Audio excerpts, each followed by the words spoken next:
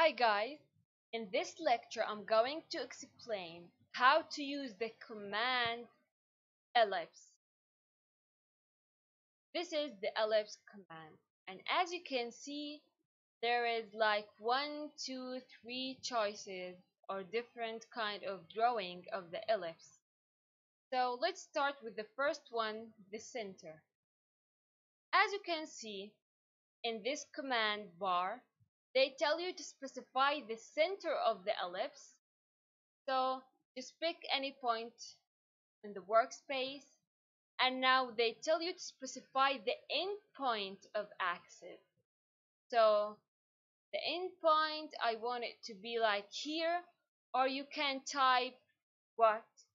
You can type the number that you want from the circle, from the center to the end point of axis. So let's, for example, put it 25, enter. And now they tell you to specify the distance to the other axis.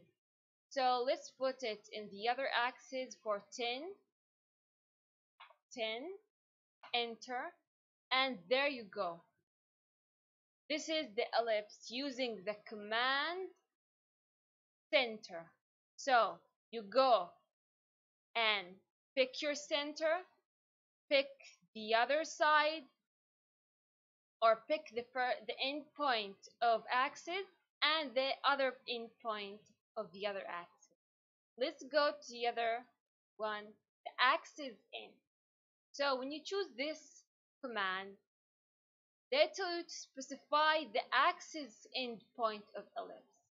So you go to the end point, then they tell you to specify the other end point of axis.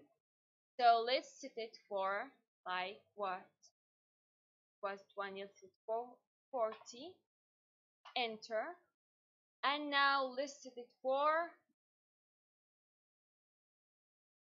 what, for like 8,